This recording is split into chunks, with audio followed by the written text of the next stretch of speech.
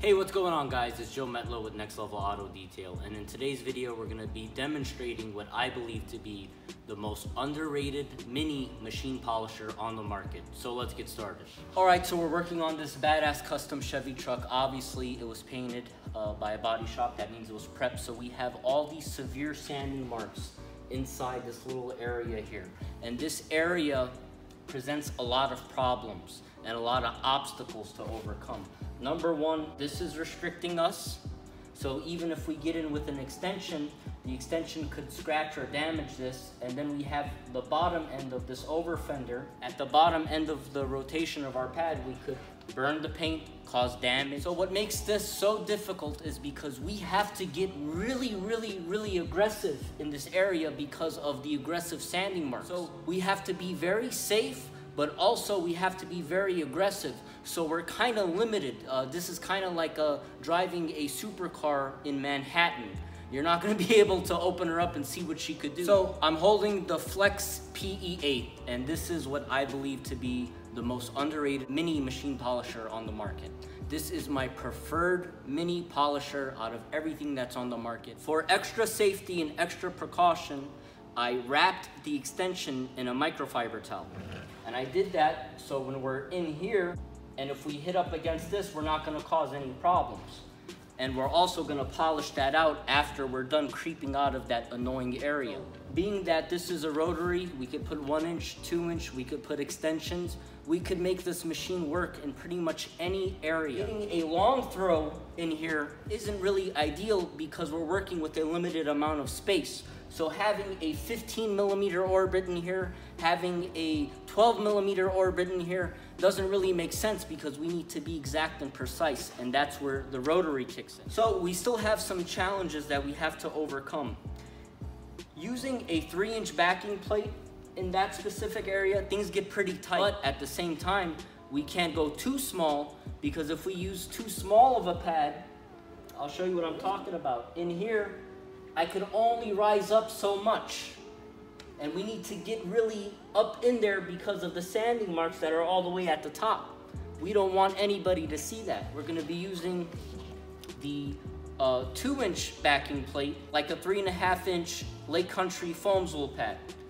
So this is gonna give us a little bit more height, so we're using a bigger diameter in pad so we could kind of rise up in there and kind of hit it, if that makes sense. So we have our fast correcting cream, and what I'm gonna do initially, because I want all of the fibers in product so we can cut efficiently. So before I get in there, it's gonna splatter. So what I'm gonna do is, I'm gonna rub it by hand. Now, the greatest tool that you have is your hand. This is actually helping us in a lot of ways.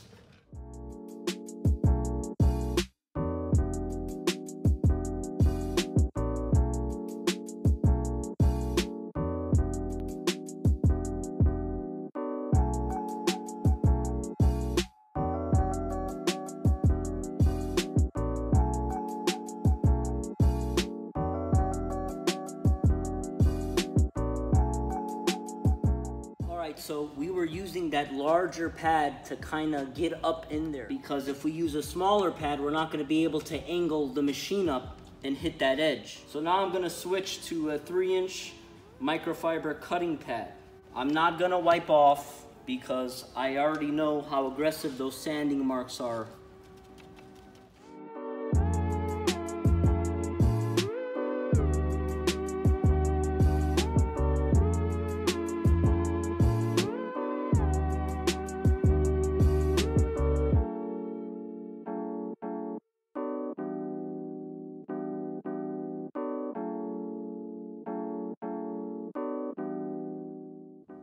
All right, so that's what we started with. You see those sanding marks up there.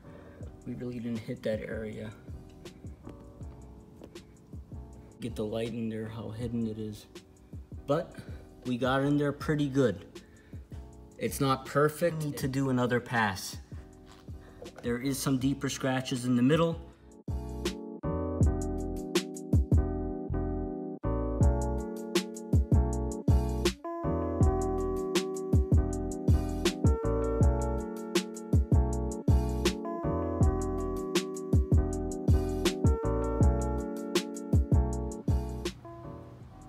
Okay, so this is what we're left with. Obviously, being that the PE-8 is a rotary, we have holograms, but we've removed the sanding marks. We've removed a majority of the scratches. There are a few really deep ones that we're not too concerned about.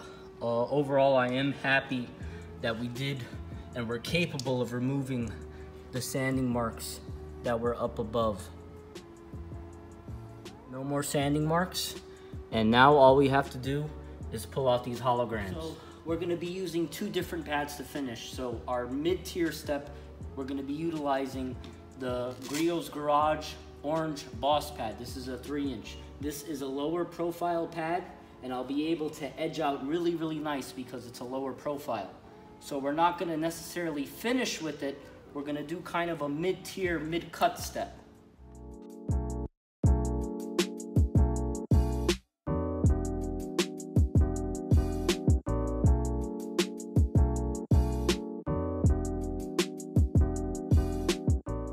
So now we're utilizing the Rupes 2-inch pad, the yellow polishing pad. It's a smaller pad, so we're gonna use this to kind of finalize and seal the deal. Remember, we're trying to pull out holograms. The damage is removed. So pressure and high speed is not needed. We're just chasing gloss at this point.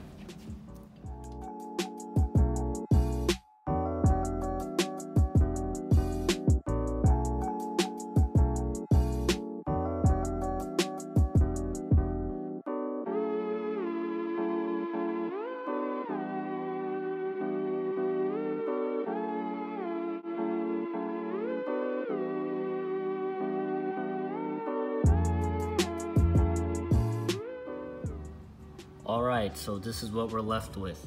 Now, that little reflection white beam, those aren't holograms. So look at that, we got really nice edges. We've removed those sanding marks.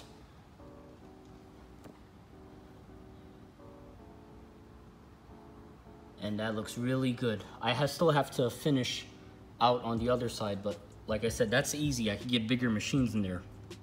Inside here was the biggest challenge of this truck.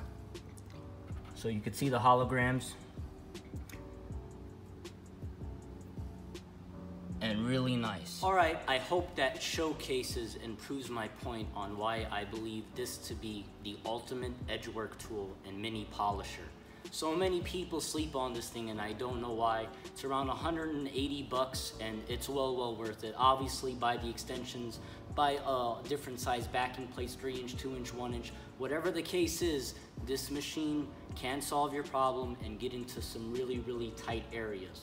It's not free spinning, it's rotary direct drive, so you could get into areas, curves, contours, edges. This is the ultimate edge tool for professional paint correction. If I had to choose one mini tool to use for the rest of my life, only one, it would be the Flex PE-8. Now you guys might be saying, Joe, you could just use a regular rotary and use these extensions, and you are correct. But do you think I would want to do that with a heavy Makita or even a PE-14, a bigger body?